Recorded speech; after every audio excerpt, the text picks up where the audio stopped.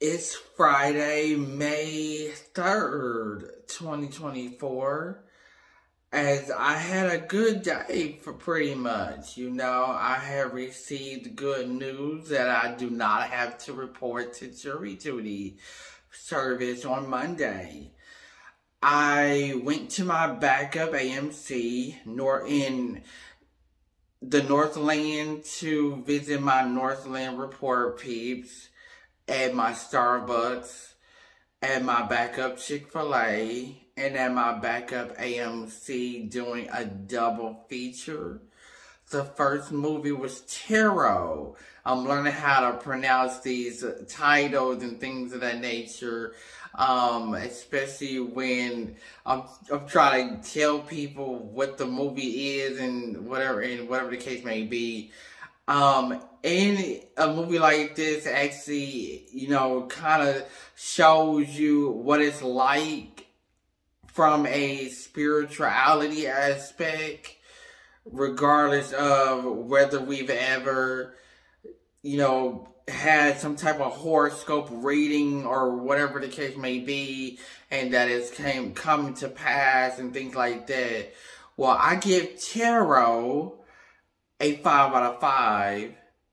It may have mixed reviews. I consider myself a film critic, movie critic, whatever the case may be. It may not have been its best, but yeah. Other than that, it's based on a book to the best of my knowledge of my most recent research. And other than that, it's like, well, we've seen this before. Of course, even if it's from a book or some other material, a lot of times lately, the movies are always the same plot and all of that, regardless if the material is original or a reboot, sequel, or whatever case may be.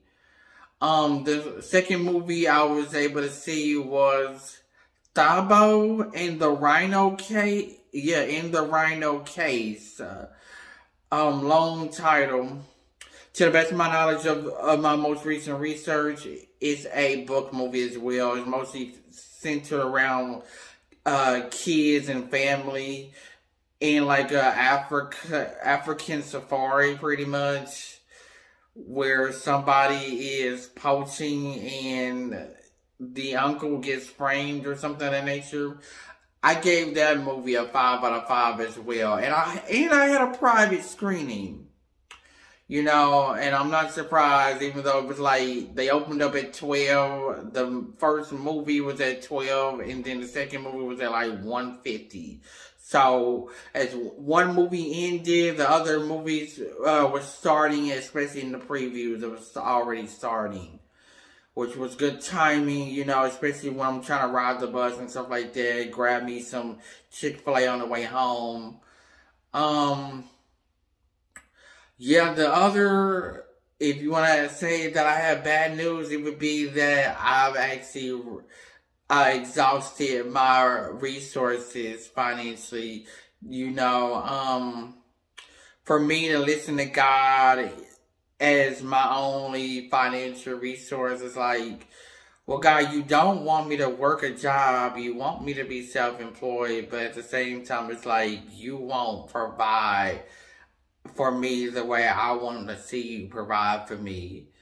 And a lot of people, they don't know what is actually going on with me. And even if I were to tell you what's going on with me, you wouldn't help me anyway.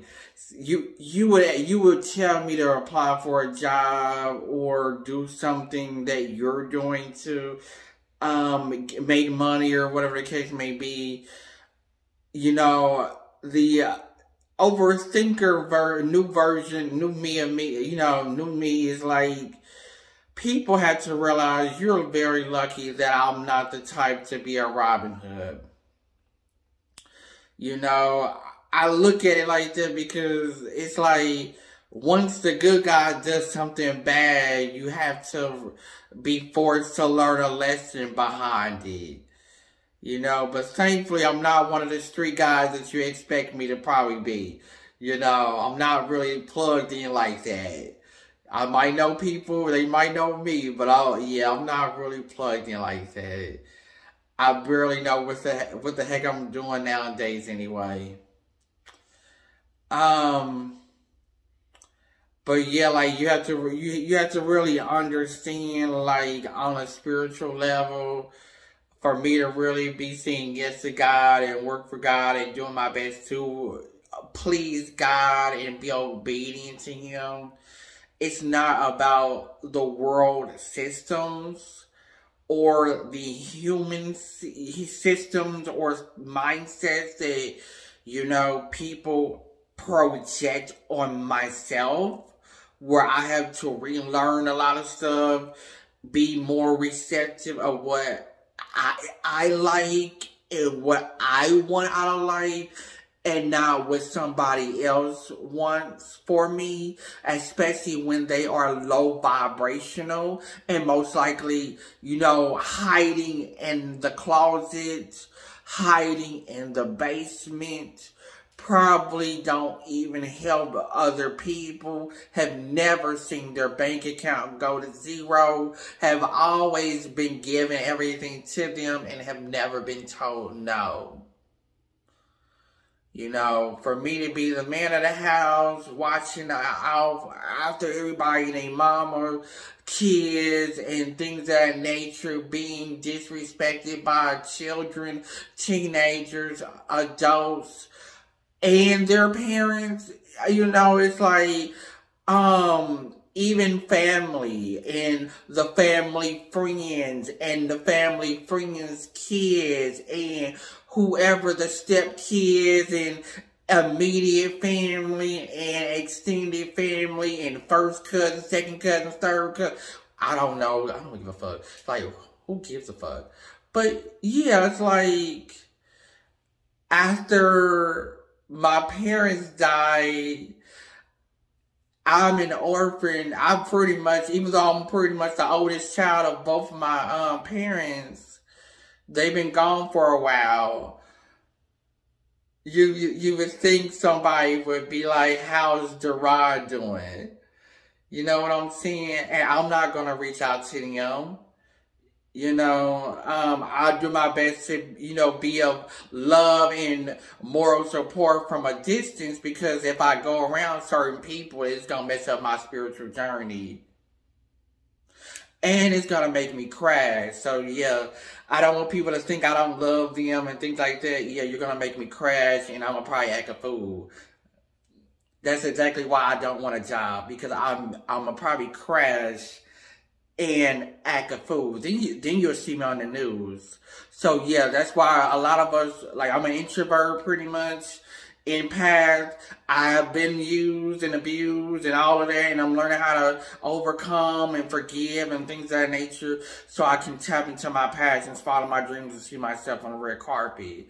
And don't think that I'm not held accountable, because I also feel led to talk about tough love, because I actually wrote my daily post for Friday called that, and I believe God was giving me the words to write the post.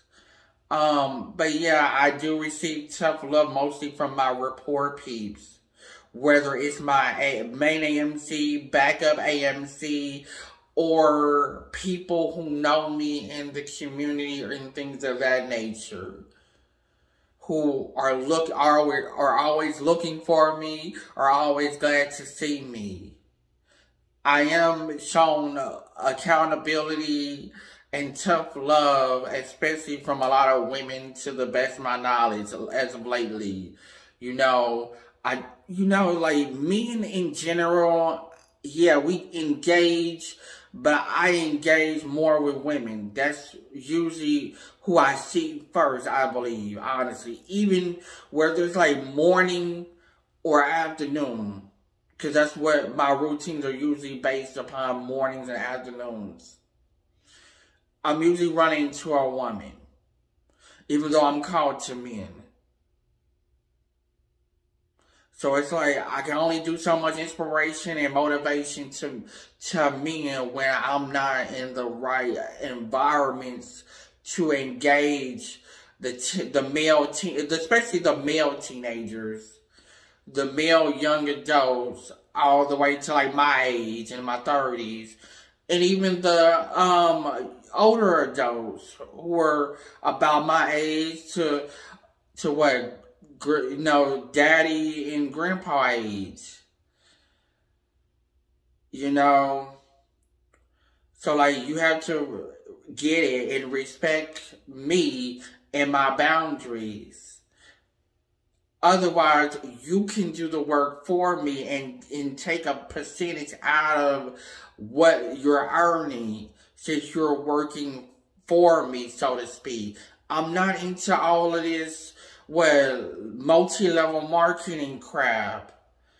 You know, I am an entertainer. Treat me like one. Respect me like one.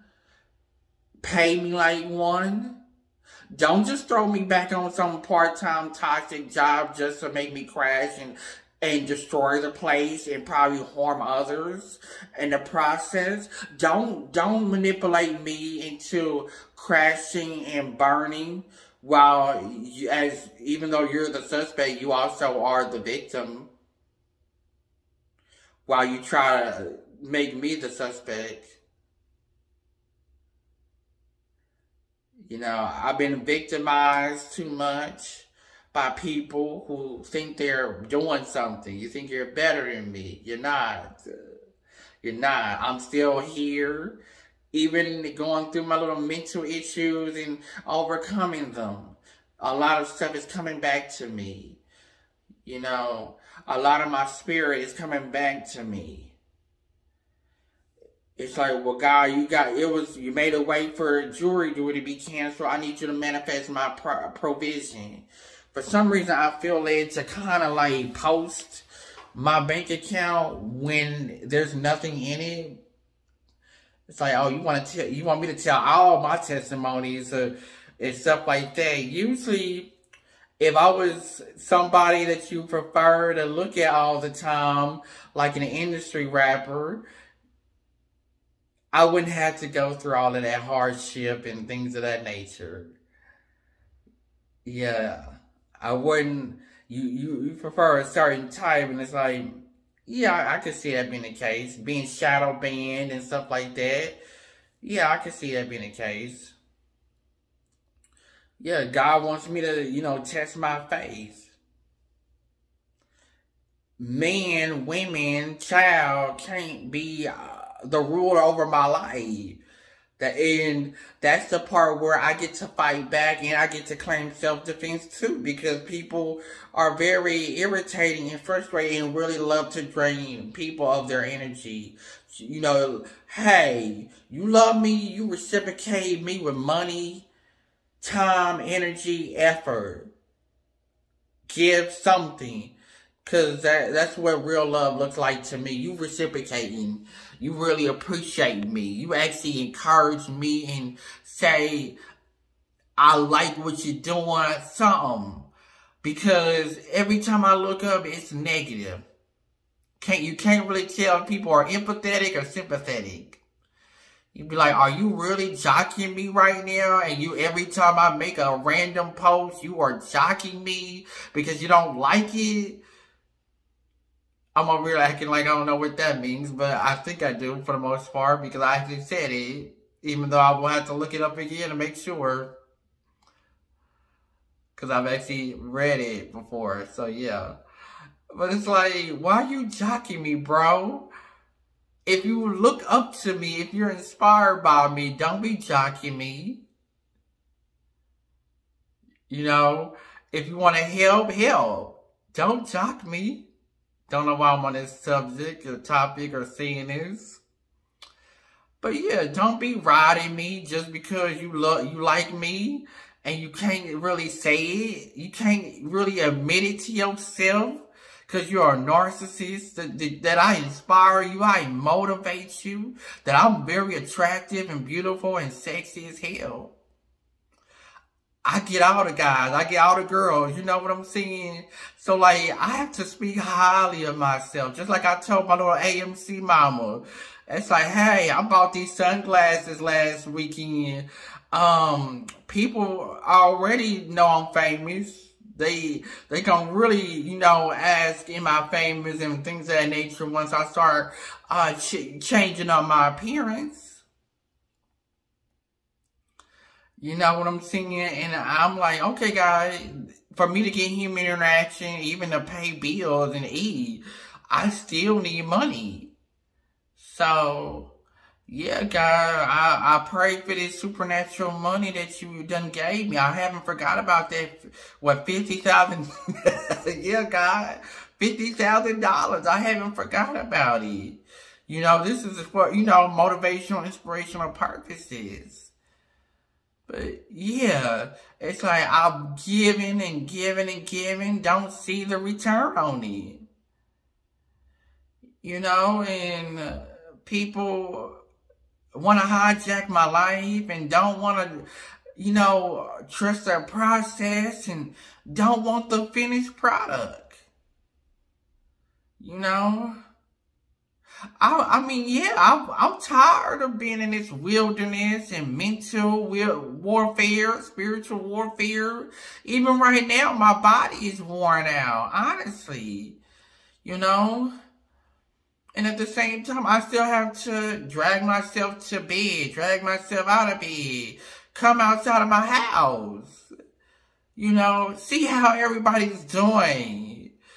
Allow people to actually see how I'm doing and be honest about it and speak my mind. You know what I'm saying? Like, I don't want to shut people out just because people have basically literally forgotten about me, torn me down, taken from me, manipulating and lying to me. If you owe me money, pay it back. Because God remembers, God knows. I didn't really forget. Even Cash App shows receipts. Even emails shows receipts. You can't scam people forever and think you won. Yeah, because people like me will get revenge. Whether it's through karma and God doing it, or if we show up at your front door. So if somebody like me, you think I'm soft and sweet, I'm actually the one that you should be scared of when I ever get the chance to be in your city. Especially if you're the pastor of a church and you begged and begged and begged and begged. This is the year of exposure. And nobody gets to suppress my voice because they are a suspect in my testimony. When God told me to speak, I spoke. I had to get on camera to do it as well, not just type it and hide behind a screen. I can make videos or whatever the case may be once I learn how to improve my technology skills. But I can also reveal you through my testimony even without saying your name. If it fits you, it's you. People like to, irritate people just because something doesn't fit them. And they just speaking their mind. You scared that they talking about you? We are talking about you. But you just made it known that you are the one that you feel like somebody's talking about you.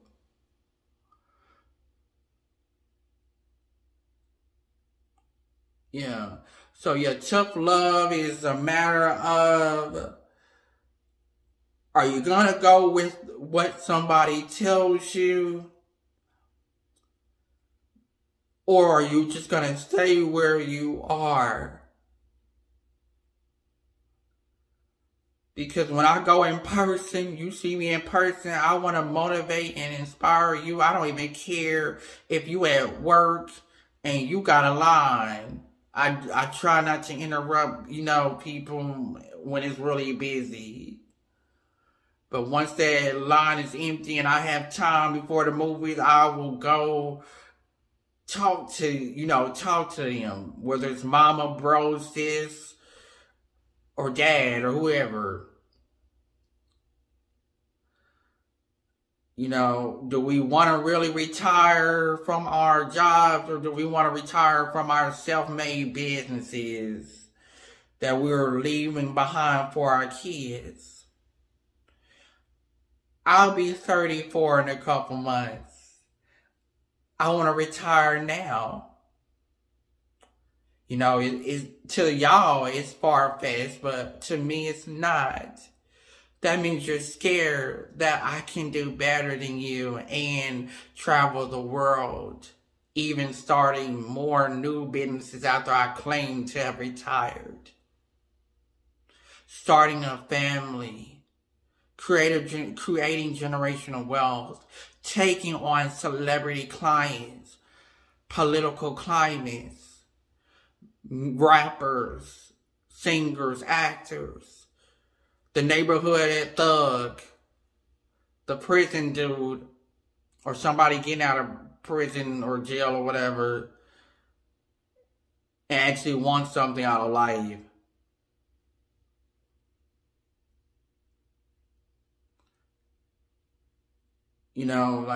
Put our resources together, put our knowledge and wisdom and understanding together. When I was at my last job, I had some guy, I think he just got out of jail, prison, something. And I don't know what I said about having a business, or I think he might have mentioned it, I'm not sure. But he wanted, my opinion on it, but I never got to see him again. He might be in my city, I don't know. Or God may bring him into my path. I'm usually in the same area anyway. So who knows, I might see him somewhere in my area or around the city. I actually follow people right now that are in prison or come from the street life. And it's like, God, why would you want me to be in the spotlight and work with people that I have no real knowledge of how to approach them, I guess? Even though I'm from the hood, it's not like I talk to guys every day. I'm even trying to relearn how to communicate with other men and women and kids. It's like, well, how do you do this, God? And when do you end the conversation? You know what I'm saying?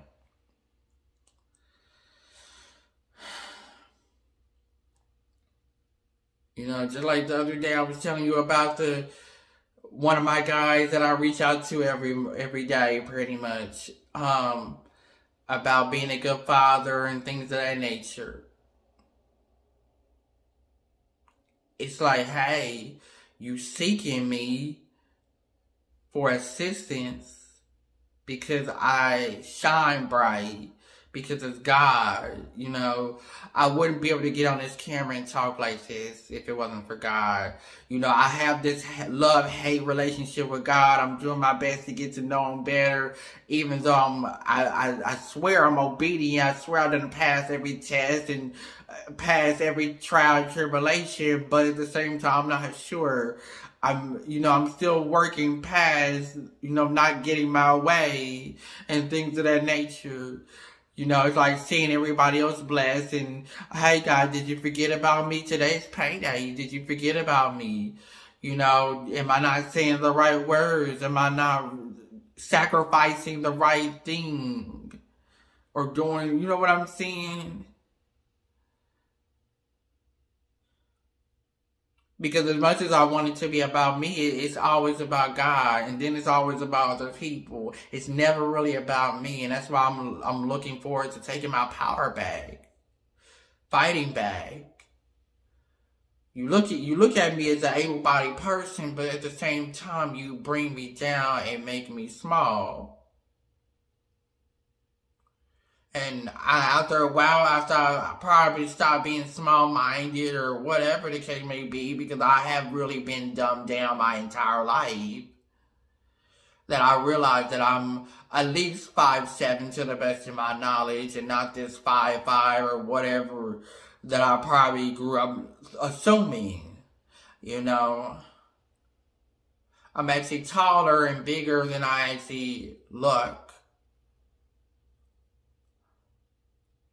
Especially when I look in the mirror, it's like, where did this height come from to where you never really knew your actual height? You know, lucky if I know how much I weigh. And I think it was the height that my mother had. And that, I don't know if that's what I went off of or what, but it's like, even in my 30s, it's like, hey, I've been through so much and trying to get my life back and stand up for myself and be a man and enjoy life. You know, and then have people think they know everything about me. You do not know everything about me, and I wish you would stop trying to figure me out and figure yourself out like I do when I look in the mirror and I talk to myself and ask the Prophet Blue Mental, what shall I wear today and stuff like that, and seek God in the process. And it's like, God, are you there? Do you hear me? You know, sometimes I can hear God. Sometimes I have visions. You know, at the same time, I need a more level activation.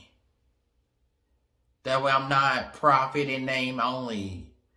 Entertainer, trillionaire, life coach, manager, entrepreneur, self-employed, rapper, singer, songwriter, celebrity, famous, public figure. I most likely will be a politician or a community leader or something of that nature. Yeah. The next this, that, and the other, of whatever your favorite person is, in place, and things of that nature. In every industry, God has a plan, right? I believe He does. I hope He has a plan after this weekend, because I believe I won't have money at all after this weekend. So, yeah, whatever supernatural resource God has for me, it's like, okay, God, I trust you. I do my best to do what you ask of me. You know, scratch that. I trust you to so much of a limited ability. But yeah, we're working on all of that. And I do my best to love God and seek Him without having to go through other people. Especially more nowadays, because I feel like I can't trust people. Can't really get a real answer from them. You know, all I can get is, why are you posting this? Da, da, da, da. Yeah, I like to be X-rated. What's the problem? You know, y'all don't like to talk about sexuality, but then y'all like to do pause and no Diddy. How about yes Diddy? You know, because sometimes y'all need to talk about it and stop being scared and cowards. And then you want to, you know, drown other people out because they are actually called to write about exotic or erotica type stuff. Whatever it's called. Sexually explicit stuff. But y'all be so scared to talk about it. Not me. God is giving me, you know, God is getting me in position. God is getting me in position to talk about it. And I got to stand up for myself and tell y'all no, because I want my bag. I want to, you know, work with little baby or whatever the case may be. I want my promised land. I want to follow my dreams. You know. and I want to see myself on a red carpet and on every screen. Hashtag Blue